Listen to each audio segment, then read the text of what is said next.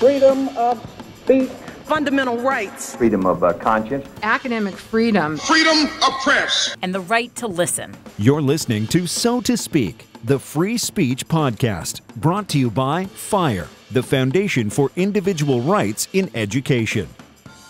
Okay, welcome back to So to Speak, the free speech podcast, where every other week we take an uncensored look at the world of free expression through personal stories and candid conversations. As always, I am your host, Nico Perino.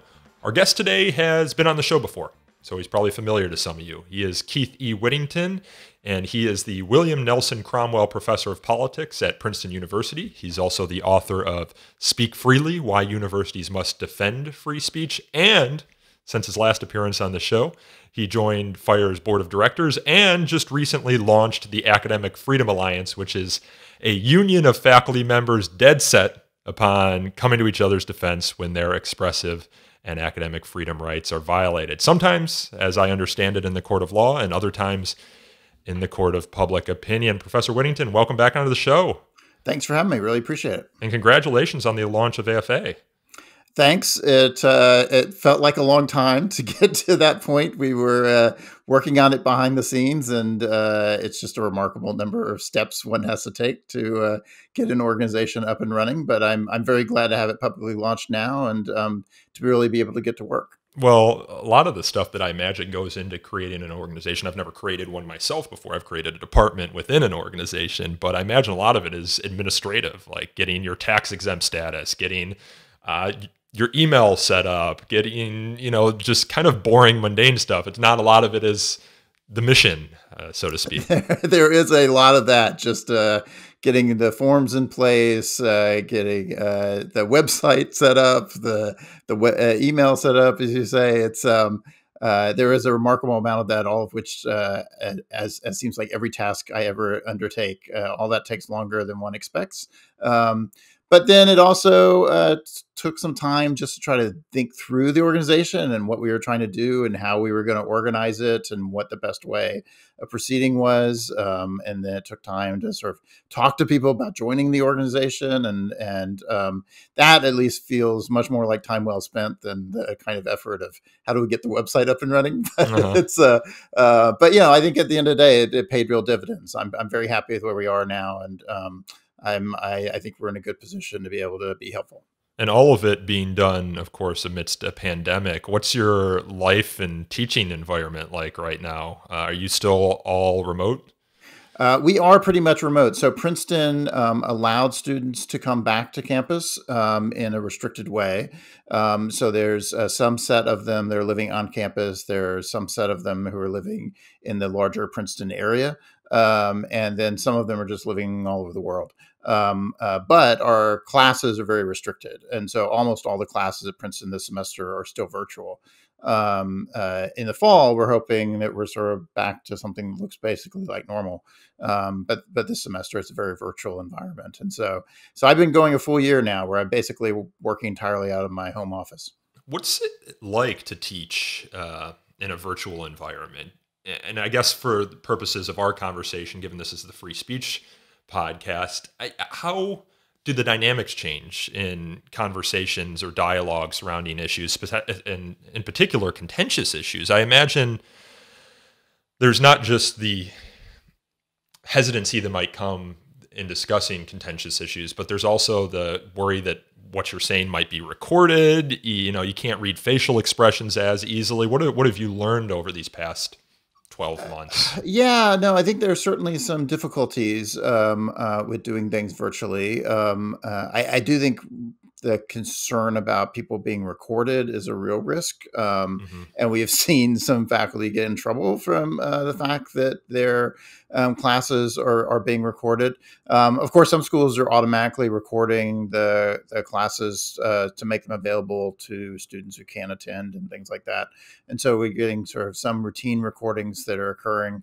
Most of my classes do not get routinely recorded in that way, but it's just easier for any individual participating in the class to record what's going on when you're in this virtual environment. And so I think there is a heightened risk that stuff might be exposed to the public. And I think that can make people a little wary about what they want to say. I mean, I think the other sort of more immediate challenge of doing a lot of these things online is you just don't have as much opportunity to get to know people. The personal interaction, even in the classroom itself, in addition to sort of the stuff that occurs, outside the classroom and as you're entering and exiting classes and the like, you miss that. And so there is a bit of a concern that people just don't feel as comfortable with one another to engage in conversation. I think we've had pretty good luck for the most part in the classes I've been doing, that students do get comfortable with one another fairly well in this virtual environment, that they get engaged by the material and start interacting. The conversations are not quite as free flowing. You do have to orchestrate the question and answers a little more. You have that awkward where which we'll probably have during this podcast, exactly. Where you're like trying to interject, but there's some latency in the bandwidth and it's just much tougher when you're talking 6, 7, 12 students as opposed to 2 people in a conversation even, right? It's a little tricky even with just a couple of people doing it this way. But, you get 12 people, it does require a little more management, I think, to get people sort of in and out, because otherwise you can pretty quickly wind up talking over one another and having a lot of awkwardness making that work. We at FIRE last year did our kind of pilot college free speech rankings, which is based on a survey of 21,000 students at 55 colleges across the country. And we're expanding that this year to 150 colleges and tweaking the survey based on responses and critiques we received, but also based on the changing environment, of course, which is the pandemic. And we asked students in the survey, are you fully remote, partially remote, all in person? And also asked them whether they feel like if they're have previous experience in person on a college campus, whether they feel like it's more difficult to have open and honest conversations. And the early data that we're receiving from about 4,500 respondents is that it's split. It's like a third think it's easier, a third think it's harder, and then a third just don't quite know, think it's about the same. So we don't know what to make of that. Sometimes when you want to talk about data, it's easier if it's all pointing in one direction. But when I think about having difficult conversations and talking across lines of difference, I feel like the more you know someone, the more you can see them, read their facial expressions, get to know them outside the context of that conversation, the more presumption of goodwill you bring to the discussion. And that's why I think like Twitter, for example, is such a cesspool. It's right. Completely anonymized. And of course, when thinking about that, you can think on a spectrum, Twitter being over here, in-person conversations over here, and then these sort of digital conversations somewhere in the middle. So I imagine I don't know. I think we're still at the point where we're trying to learn about what the outcomes and effects of this are, but I just have to imagine instinctively that it'd be more difficult. I think it's got to be really hard for first-year students in particular, and I have not taught very many first-year students during the course of this, but those are the people who really have no background to fall on. It's their first exposure to a college-level class in many instances, and so they don't know what to expect in general, but they also don't know the other students at all, right? And they haven't had the opportunity to start getting to know the other students, whereas people who've already at least been a year on campus, even if it was the disrupted year of last year, you at least know people to a greater degree. You know the campus environment more generally. You do then, as a consequence, have somewhat more collegiality that makes it a little easier to expect that there's going to be ongoing interactions with people at least, and you can draw from that a little bit. I have mixed reactions, I think, a little bit in thinking about the sort of assumption of goodwill that goes with this. I do think that is a problem on Twitter, for example, on social media, where you're having these one-off interactions. It's very easy to assume bad will on other people's part. Mm-hmm. You don't have any kind of ongoing relationship with people, and so it's possible to behave pretty badly in that context and not have the kind of repercussions you might have in a normal environment where you have repeated interactions with people. On the other hand, I went to a very large school as an undergraduate. I went to University of Texas at Austin. Mm-hmm. One thing I liked about that environment was in some ways how anonymous you were. And Yeah. so I went to you walked Indiana in- University, which is Right. not as large as UT Austin, but almost, I think, 30,000 undergrads. So a lot of, some of the classes were not like that. I was taking the same classes over and over again with people, in part because I was part of some smaller programs where it's the same students were sort of put together to go through multiple classes. But in a lot of instances, I'd walk into a classroom and I would never see those people again. I wouldn't see them outside of class. I had no larger interaction with them. And one consequence of that was I didn't worry as much about what they thought and what the consequences of what I might say in that context is. One challenge, I think, for students at a very small school like Princeton is that they know all those people who are in that classroom. They're going to continue interacting with them. On the one hand, that can allow you to say, well, I know this person in other contexts, and I know they're generally a person of goodwill, and so I ought to be charitable about how I interpret what they say. On the other hand, it also means if you say something particularly embarrassing or particularly controversial, that's going to carry with you for the rest of your 4 years potentially, and people aren't going to let you forget it. And so it can make people, I think, somewhat cautious about what they're willing to say, because the weight of what they say seems particularly heavy in that kind of context where even if they don't think it's going to be recorded, they nonetheless know that there is that this has consequences outside the immediate context of the classroom, and people are sort of second guessing themselves to some degree by worrying about what are people going to think because of this thing I said in class this one time. Yeah, that's actually one of the findings of our surveys, is that students are primarily concerned, or I shouldn't say primarily, largely concerned about what their peers think of them. And that drives a lot of self-censorship. And, there's only so much you can do about that, of course, because we at FIRE adopt the strong student model, which is that you got to be strong enough to live with these freedoms. You have the freedom to speak out, but you also need to be strong enough to deal with the critique. But, I think now is actually a good time to get into the AFA because, last year was a heck of a year, and we were hearing reports from faculty and students across the country who were self-censoring, who were facing punishment for speaking out. You said you've been working on this a long time. I assume the impetus came last summer when FIRE was seeing hundreds-fold increases in its case intake, and faculty left and right were worried about the environment for academic freedom and open discussion. What led to the creation of AFA? Yeah, our conversations about it really began before that, although interesting. Certainly some of our recruitment and our conversations with people joining the group were coming after that. But, in some ways, a group of us at Princeton had been talking for several years now about sort of the larger free speech environment, how students were thinking about free speech, not only in sort of in the specific context of campuses, but also more broadly. It's part of what led us then to want to adopt the Chicago Statement as sort of contributing to that national conversation about free speech. It's part of what led me to write the book Speak Freely as part of an effort to sort of talk through those things. And so we continued to kick around other ideas about, well, what can we do to help advance better understandings of these things, help better implement free speech principles in practice. One of the ideas one of my colleagues at Princeton had thrown out a while ago now was the idea of some kind of insurance policy for faculty so that they could avail themselves of legal protection and legal help if they found themselves in the midst of one of these controversies.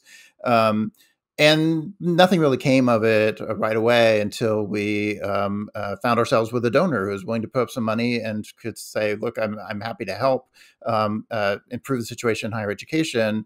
And then we started thinking, well, some of these ideas we might be able to put in practice. And that really sort of started coming together in the spring of 2020. And then it was this sort of lengthy process to get the thing off the ground. And part of that was trying to think about the details of, well, what exactly is this organization going to look like, and who ought to be members of it, and that kind of thing. But this does reflect, I think, our long-term concerns about where we are in higher education, where we are in these speech conversations more generally. It happens that we're now in the midst of an even greater crisis than we seemed to be a year or so ago. But it's been a worry for a while now about this situation, and it seemed quite evident we needed an organization like this even a few years ago, let alone right now.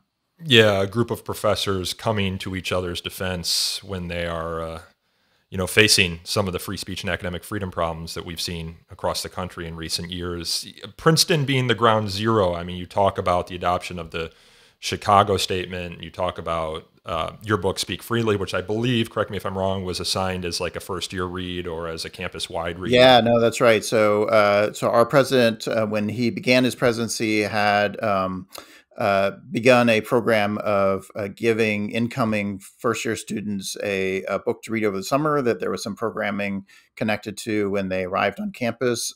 One year, it was my book, Speak Freely, but he also distributed copies of that not only to the incoming first-year class, but to everyone else on campus as well. President Eisgruber has been quite vocal on the importance of free speech and academic freedom to what universities do. So it's been a very supportive environment in that sense at Princeton. We have good policies in place. I think we implement them fairly well.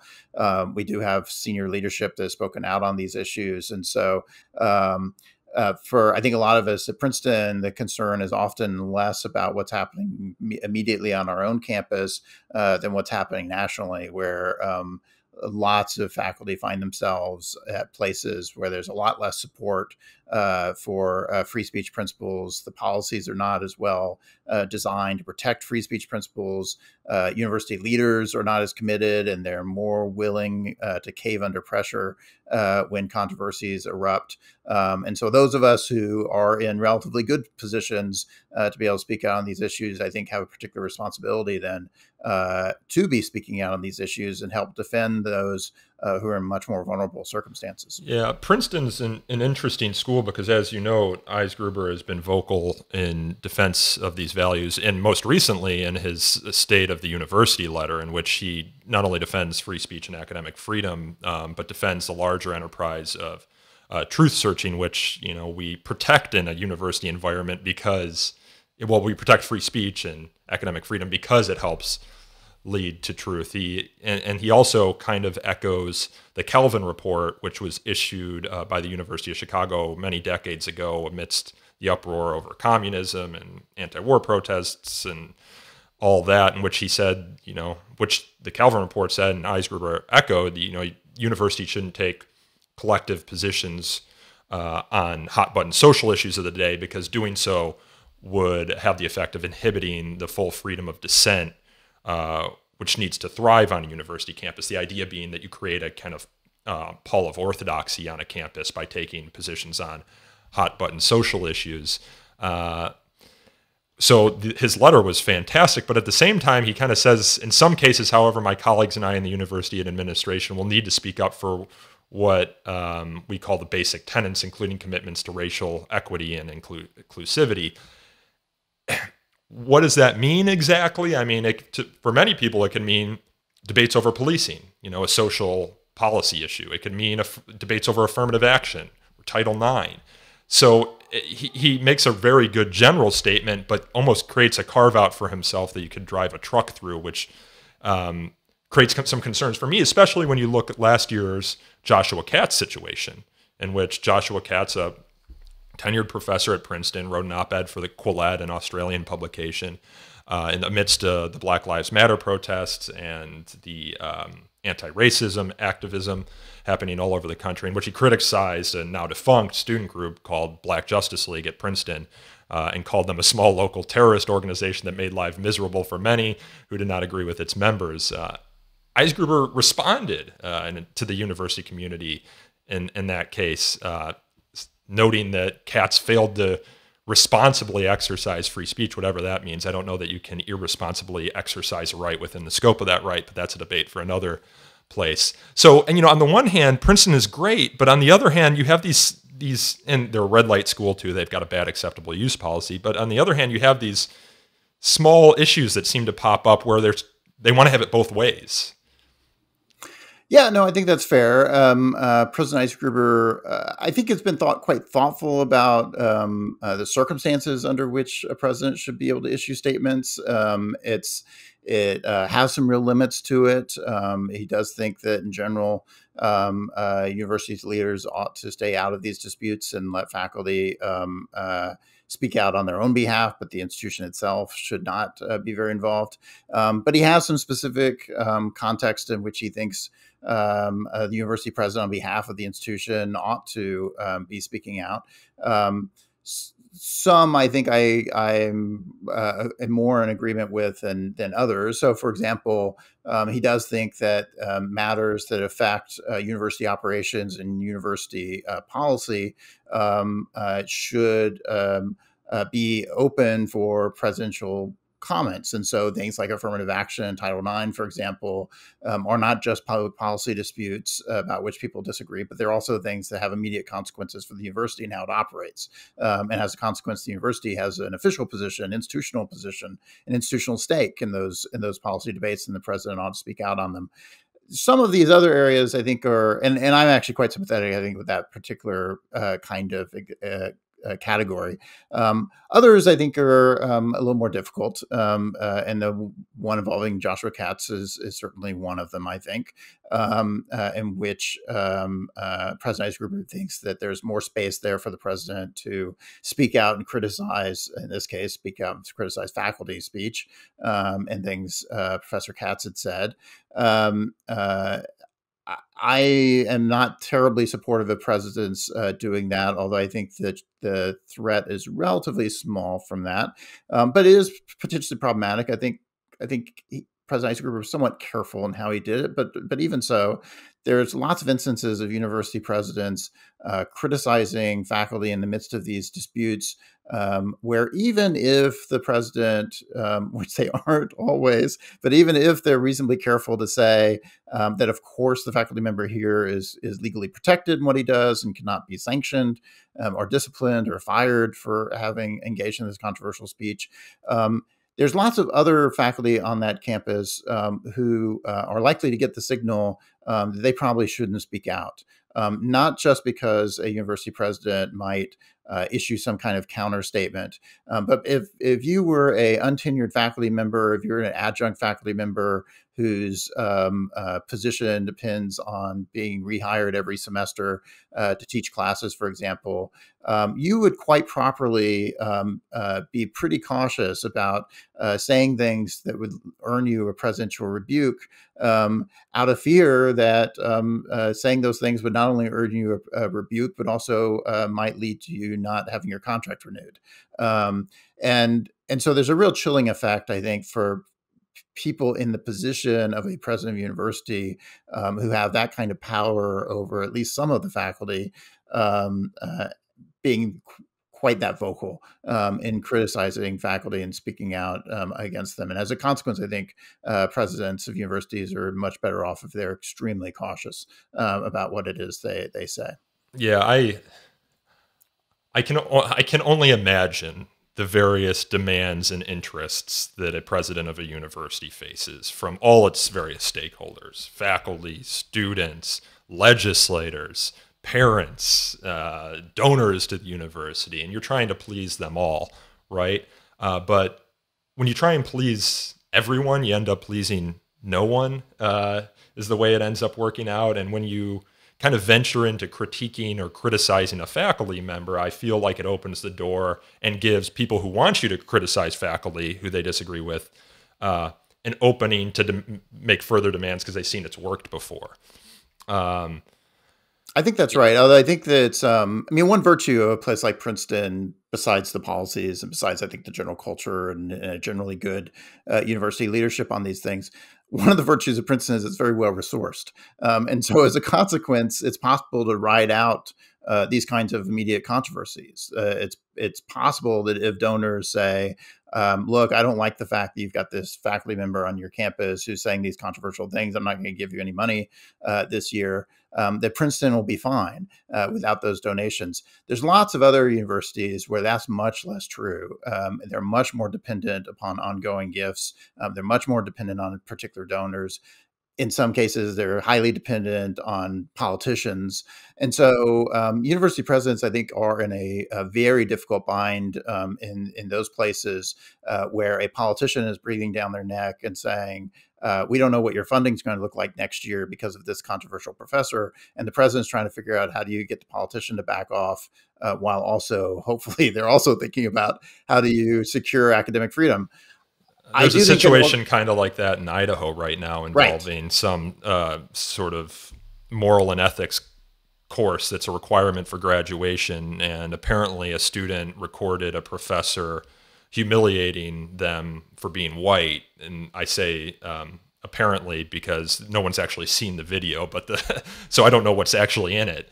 I don't know if it actually constituted something like hostile environment harassment or discrimination. It very well could have, but they shut it down because of legislative pressure, and the legislature in Idaho had been looking to kind of end that course for a long time, and they might have found their opening.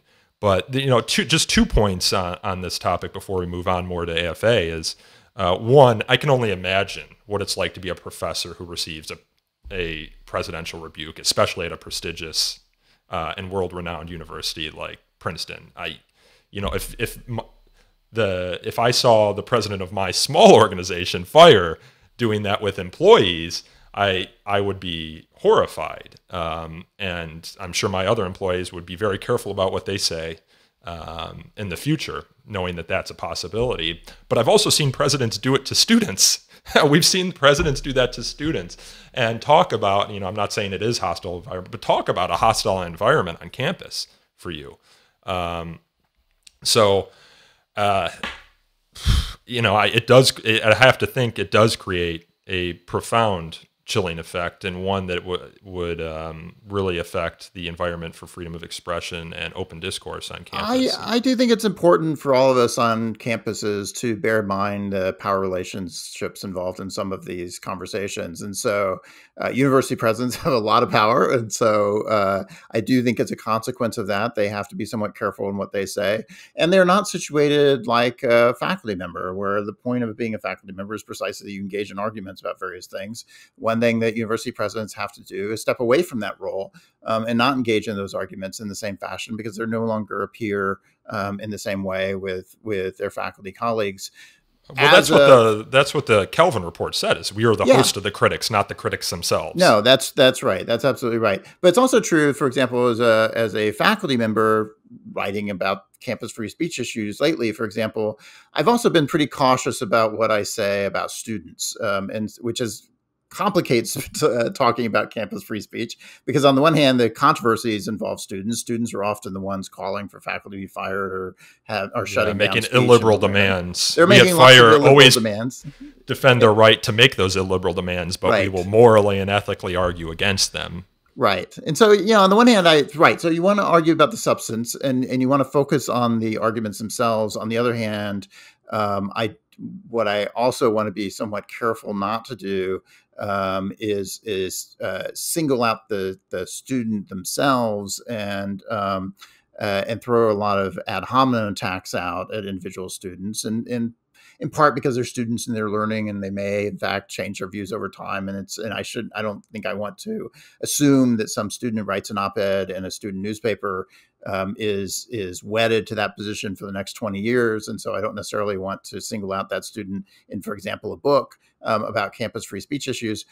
But on the other hand, I'm also aware of the fact, at least, that as a professor, I'm encountering those students in a different way than if I was a peer of those students and criticizing them for their speech. And so, again, that has sometimes led me to want to engage in the substance of the arguments, but try as much as possible to separate it from the author of those arguments, so that as much as possible, I'm not attacking the individuals.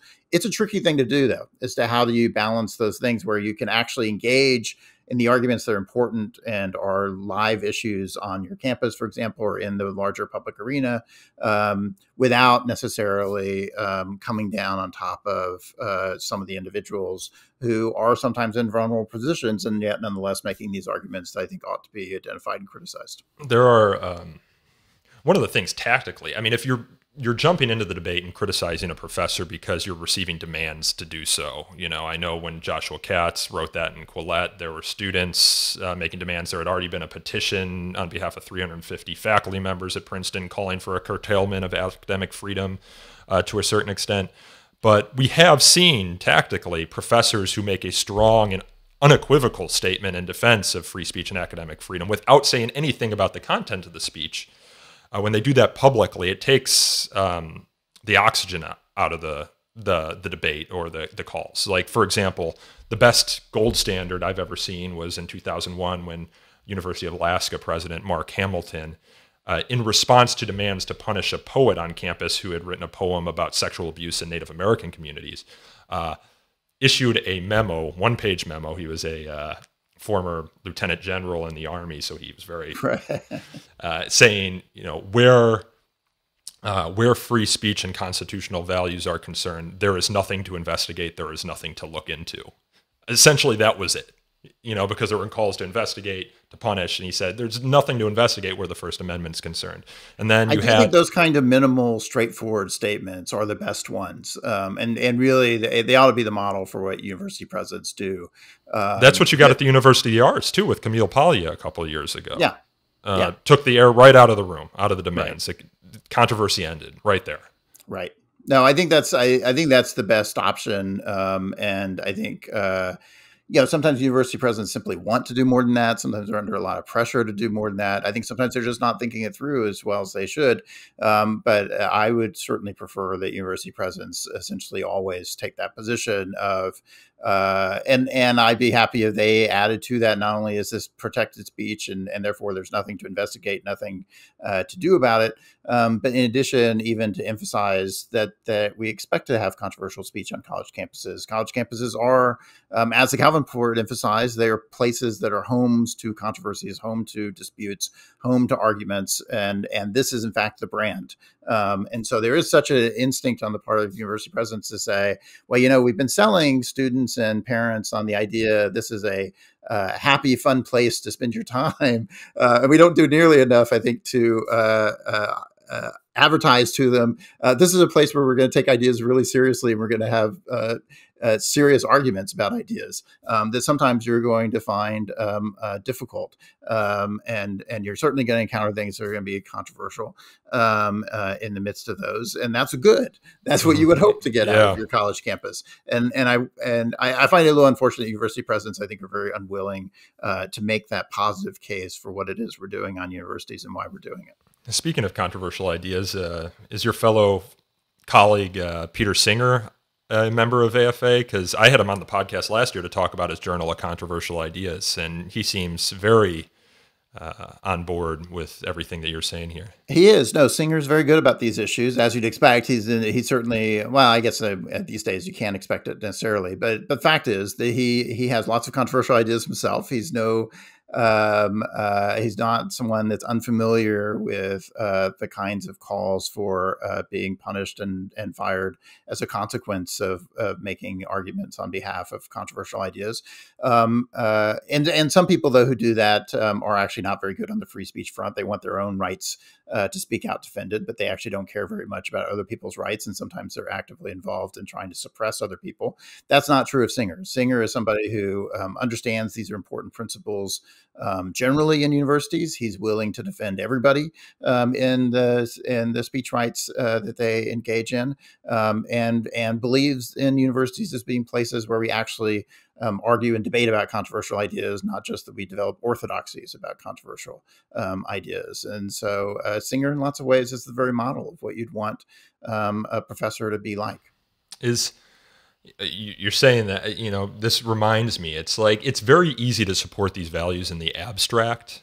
And you find that in polling. People support free speech. They support academic freedom. They support the right to peaceably assemble when you're talking about the values in the abstract. But when the rubber hits the road and you're asking about whether neo-Nazis should be able to assemble in a town full of Holocaust survivors, the support precipitously drops. So are you confident that the members who are now members will stick with you, once the rubber hits the road, that they'll sign these statements, that they'll hang around when, for example, a professor is under fire for using the N-word in a pedagogical sense in class. And there are, a bunch of anti-racism activists who are at their throats. I mean, will they stay around, and will the union hold when the going gets tough? Well, I certainly hope so. We have emphasized that to everybody joining, that we're defending people across the board, and we've really asked people to reflect on one, what these civil libertarian positions actually entail,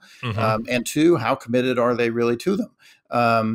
And there's all kinds of reasons why you can imagine when you get off the bus on some of these controversies. You can imagine simply thinking that you do not want to spend your time and energy defending people who you that deeply disagree with.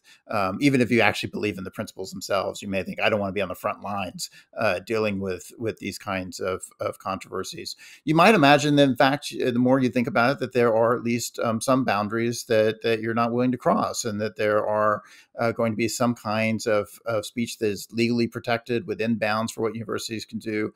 Then nonetheless, you find so personally repellent that you're not willing to come to their defense, for example, even if you perhaps don't imagine that you'd be yourself wanting to suppress them. So we have really encouraged people to think carefully about those things, and they have remained on board. And so I have a great deal of confidence, I think, in the people who've joined up.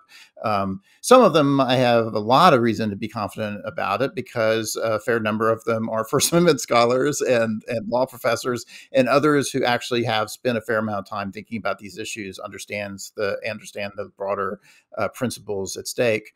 I think others are further removed from these. This is not part of their day-to-day scholarly life, not something they think about all that much. And so we've tried to encourage them to think carefully about what it is they're signing on to.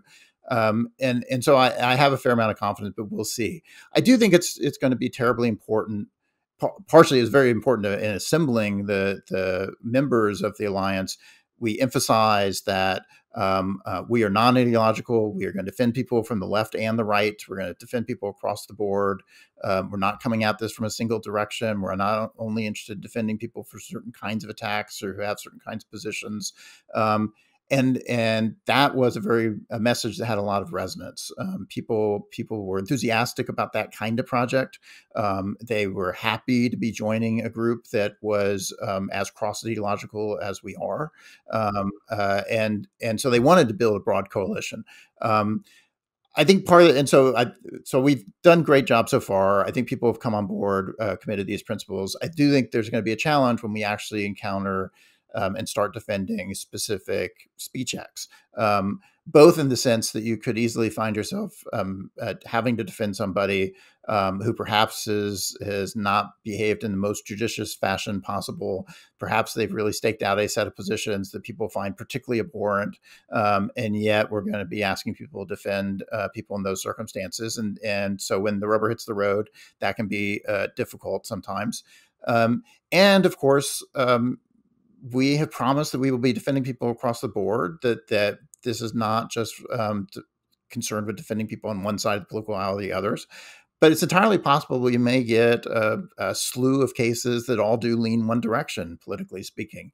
And so in any given moment, you may look at it and say, well, look, the last 5 cases you took were all from the political left or all from the political right. What's going on here? And so it's going to be and that, Ira Glasser, who's a big mentor for me, ran the ACLU for many years, always said and always tells me, he's like, you guys don't pick your clients.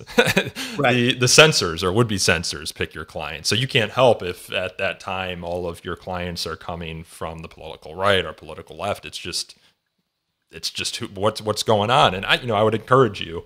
I would just say, don't be worried when you lose members, because you will lose members. That's probably baked into the business model, is that people, once they see how it actually goes, will, jump off ship. But the people who remain will be a strong force for good on these campuses. I mean, you've got 200 already, which is a huge number. It's a large number. Even if it's just 10, it is helpful to the cause. Right now we're not getting any.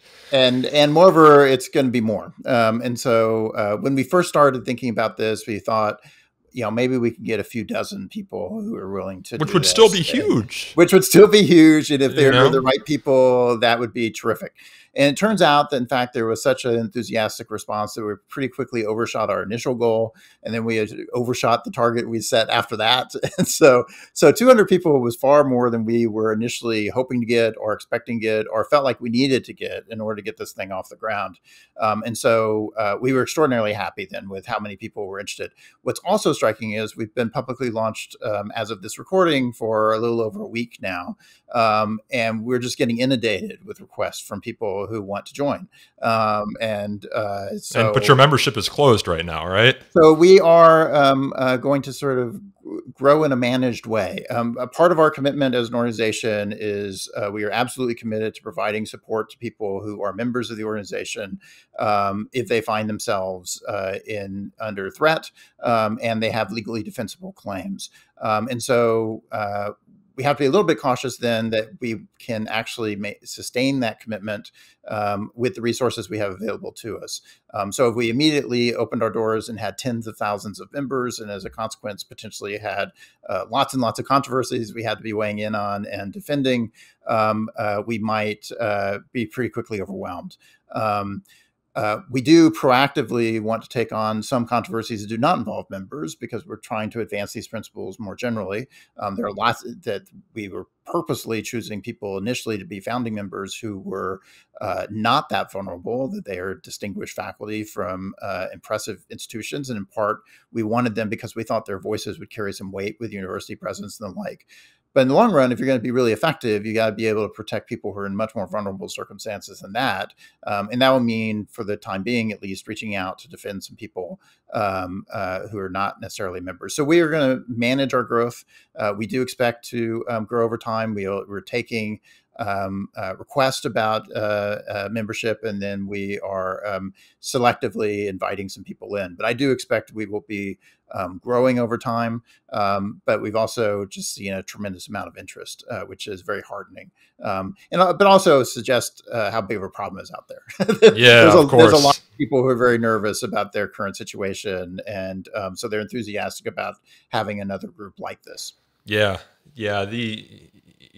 Growing in a managed way is smart too, because especially where your legal services are involved, those cases can be very cheap to resolve, or depending whether you take it to court and there are appeals. I mean, you were talking tens, hundreds of thousands for cases that we had one case go 7 years here at Fire, millions of dollars. It can be pretty tough. When can we expect to hear about your first cases? We're recording now. Today's the afternoon of March 18th. I don't know when this usually comes out every other Thursday, so probably next Thursday. Will we have heard about a first case by that point, or are you still? You may not have heard yet about a first case. We are actively starting to think about cases. Certainly, we're getting lots of requests from people who want to call our attention to cases. And my initial inclination is that there's going to be several circumstances where the first option should probably be to write privately to university leaders to encourage them to do the right thing in these particular controversies and see how much progress we can make by trying to talk to people behind the scenes. There are other circumstances where either that doesn't work and we need to be much more public about our concerns, or we ought to be public in the first place. And so we may be doing things and actively involved in some controversies, and yet it may not be as visible to the general public yet as it will be over time. But there may well be some public statements, at least, that get issued fairly soon, in part because some of these controversies are just already so public. All the relevant information is already public. That's certainly true of a lot of these controversies that emerge out of social media controversies, where somebody says something inflammatory on Twitter, people are calling for them to be fired. All the relevant information is right there out in the open. The whole dispute is already very public. The goal really is to try to help then put some weight on the other side of the scale as university presidents are thinking about what to do. So in those kind of circumstances, you can imagine going public very quickly. Other kinds of cases, they're more fact intensive, more complicated to even figure out what's going on. Maybe there's more to be gained by proceeding a little more quietly at first. Yeah. Are you, so what's your role in the organization? You were obviously involved in the early creation of it, but you seem to have become the leading spokesperson. I just got done reading an article you had published today in National Review Online. Are you the president, or what's the... So technically, my title is the chair of the academic committee. So the academic committee is the governing decision-making board for the organization. It's a diverse group of faculty who are fortunately willing to spend some time on this and help us work through cases and then make decisions about what kinds of statements we ought to issue, when should we spend money on legal defenses and the like. And I'm chair of that committee. We also have a legal advisory committee that is composed of mostly non-academic lawyers who can help advise us on the legal issues involved and whether or not there are credible legal claims to be defended here. We were very fortunate to attract a very distinguished group of lawyers to that body. And so I'm confident we're going to get a lot of great advice, and they're going to be very helpful in helping us think through what to do in some of these individual cases and with some of these particular controversies. So we encourage the members to speak out generally about these issues. We hope they do. But as much as possible, we're sort of hoping to limit how many people are trying to speak on behalf of the institution. And so we are trying to limit that to mostly to me. Are you going to have like a management staff too, like a full-time staff that handles? We do have some staff, and I am very thankful that we do. It's very small, but dedicated. But it's obvious already that there's just a tremendous amount of work for them to do. We may have to grow that staff over time. As I've gotten advice from people who've been involved in these kinds of organizations over time, they're certainly convinced we're going to need more staff support for what we're doing, just to be able to manage the cases and to investigate what's going on, handle the myriad things that come along with actually being an organization. So it's I'm very grateful though we have two people on staff, and they're doing terrific work, and have been for a while now, of getting us to the point we're at now. So where does the AAUP fit in with all this? The American Association of University Professors, another union of professors that in part does academic freedom work, but might be less vocal in recent years as there's just been an uptick and overload of cases. Well, I do think that's part of it, right? I mean, that we are in a position now where there are just so many cases that every organization that's working in this space is overwhelmed and can't possibly take them all on. And so, including FIRE, Adam right? Steinbaugh, who was the director of our individual rights defense program, might have gotten on average 3 hours of sleep last summer. Right. It was summer's usually the quiet time. Last summer exactly. was the busiest in our 22-year history. Yeah, so I think of this as being a complementary organization to both FIRE and the AAUP. It's like AAUP; it's a faculty-led organization, and unlike FIRE, which is a staff-driven organization. Like AAUP, we are focused on faculty speech rights, and unlike FIRE, which also is worried about student speech rights and works on that front. In some ways, the legal claims that we're concerned with defending are there to be defended because of the work the AAUP put in, especially in the early part of the 20th century, that a tremendous number of American universities have incorporated into their governing charters principles of academic freedom that the AAUP had advocated for. And those now are contractual rights that faculty can take advantage of, and we want them to take advantage of it. I think the AAUP's traditional model of how they operate has been somewhat slow and deliberate. They're often coming in after the fact and deciding whether or not to their traditional tool for sanctioning and discouraging universities from engaging in bad behavior is to censure institutions for things that they have done in the past. I think our view is you need to be a little more nimble than that and move faster to try to get involved in the controversies while they're still occurring, in order to put more weight on those things. It's also true AUP at this point does have a very diverse mission. They also focus on a lot of other things that concern faculty.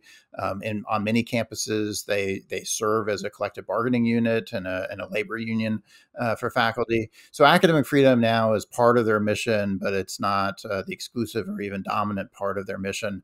And so I think there's room for an organization that is also faculty driven, shares basically the same principles of academic freedom that AUP was founded on, but is much more narrowly focused on this specific mission and does not get entangled in a variety of other conflicts that are also important and concern faculty, but I think we want to be very focused on what we're doing. Are you all a nonprofit tax-exempt organization? Where do people go to if they want to support you all? So we are a nonprofit. Our tax status is pending, but we are in the probationary stage, I guess, and well on our way to having that finalized. So we do expect the donations to be tax deductible. We have a website up and running for Academic Freedom Alliance. And there's a donation button right there conveniently on the page. And we are certainly actively seeking donations. This is going to be an expensive enterprise if we're going to be effective. As you say, it costs money, and it's not always predictable as how much money it's going to cost to provide legal support to individuals in these situations. The more funds and resources we have available to us, the more we'll be able to do, and the better job we'll be able to do in actually advancing the protection of free speech on campuses. And so we're actively in the business of trying to raise more funds so we can embark on that mission and pursue it more aggressively. You all have the website URL of academicfreedom.org, which it just astounds me that URL was available. It's perfect. So I'd encourage people to go check it out. The website looks great as well, too. By way of closing here, Professor Whittington, just want to get your general perspective. You've been teaching for a long time. How has this dynamic on campus changed? Do you think the situation for professors has deteriorated over the course of your career, or has it remained relatively stable with upticks of problems every so often? And just your engagement with the students. Right. I mean, are the students becoming more involved in these sort of campaigns to censure professors in a way they weren't previously? Yeah, I don't think there was ever a golden age in which there were no threats to academic freedom and everything was going swimmingly. Right? Not even one day in like 1970, or there might have been a day. I'm sure for sure. That's what Greg likes to say. But, yeah, but I think there are better and worse periods, right? And so these are constant threats. There's constant temptations to want to suppress people from the other side, people you disagree with. As you note, if you look at the survey literature on these things, Americans have always said they're very supportive of free speech as a general principle. But if you start asking them about concrete cases, they pretty quickly start qualifying and backing off of those things. And so I don't think we should ever be complacent or imagine that these are not going to be problems. But having said that, I do think that when I was starting my academic career in the mid-90s, it was a better situation, all things considered, than it is now. I mostly took academic freedom issues for granted, partially as a function of the kinds of institutions I was at. It was easier to do than it might have been even then at some other places. But I think we're now in a environment that is broadly much more hostile to free speech and academic freedom than it was even 10 years ago. Faculty at a much wider swath of universities and across a much wider array of disciplines are concerned about these issues and worry about these issues now compared to what was true 10 or 15 years ago. So, for example, it was once the case where I think the colleagues in the sciences would sort of look on the other side of campus and say, you people have a lot of problems over in the humanities and social sciences. Thank goodness we don't have any of those problems over here. Back to the lab. And that's just not true anymore. I think instead now they look around and say, wait, this stuff is now an issue for us too. It's affecting what's happening in professional schools like law schools and medical schools. It's affecting parts of campus that didn't affect before. So I think there is a lot of concern, and moreover, the sources of threats to academic freedom are quite expansive these days. And so I do think it's true that students are frequently calling for faculty to be fired in ways that was not so true 10 or 15 years ago. But you, at the same time that you're getting that kind of rising student pressure on faculty speech, you're also getting various outside activist groups that are constantly monitoring what's happening on campuses and sometimes calling for faculty to be fired. There wasn't social media in the 90s, so there wasn't that sort of organizing vehicle for those sorts of calls. Yeah, I think it's both. The internet makes it easier to mobilize that kind of opposition to free speech, and it also makes faculty speech much more visible than it was before, right? That there's one thing about social media is the world is now getting some impression of what the unfiltered views of faculty are, and they don't always like it. There's real risk of people being that visible on social media, and it generates a lot of these kinds of controversies as a consequence. And so in some ways, you can look across the last 100 years and pick out, sometimes politicians are a problem, sometimes donors are a problem, sometimes students are a problem for the state of free speech on campus and academic freedom. We're now in an environment when they're all a problem. And so there's just a lot of forces arrayed against academic freedom. And so I think it's all hands on deck then in trying to protect this and hopefully secure these kinds of protections for the next generation of faculty. Yeah, when I first started as a full-time staffer at FIRE in 2012, we thought we were busy then, and I kind of look back at those times like the Shire. You got the from the Lord of the Rings, you got beautiful green grass, and there's birds chirping and music playing and fires in the hearth. And now I feel like we've been amidst Mordor since 2014, and it's just constantly a struggle. No, it's a lot of truth in that. I mean, if you had asked me 10 years ago if I'd be even joining an organization like this, let alone leading an organization like this, or if I'd be writing all the time about free speech issues. I mean, I as you say, I teach constitutional law. I write about constitutional law as well as other things, but I mostly focused professionally on separation of powers concerns and federalism concerns and other structural features of the Constitution. I didn't spend a lot of time writing about rights issues, including free speech issues, even though I was teaching it. Now it's on my agenda. Now it's taking up my time and energy, but it's also more on my scholarly agenda. It's more what I'm researching and writing about, precisely because it has risen in importance and it really demands attention in a way that I wasn't expecting. Well, Professor Whittington, I think we'll have to leave it there. It's great to have the Academic Freedom Alliance joining us in the cause. It's great to have you on FIRE's board of directors. You're my boss, technically. So please give me a good review on this one. You. Yeah. If you can criticize, just email me. Don't email my direct reports. Right. But very excited to have you aboard, and thanks for coming on the show. I really appreciate it. Thank you. That was Princeton professor Keith Whittington. He is a founding member of the Academic Freedom Alliance, which you can learn more about and donate to at the best URL out there, academicfreedom.org. What a great URL. So jealous of that. This podcast is hosted, produced, and recorded by me, Nico Perino, and edited by Aaron Reese. To learn more about So to Speak, you can follow us on Twitter at twitter.com/freespeechtalk or like us on Facebook at facebook.com/So to Speak podcast. You can also email us feedback at so to speak at thefire.org, and we also take calling questions, which you can leave a voicemail for at 215-315-0100. If you enjoyed this episode, consider leaving us a review at Apple Podcasts, Google Podcasts, or wherever you get your podcasts. They do help us attract new listeners to the show. And until next time, I thank you all again for listening.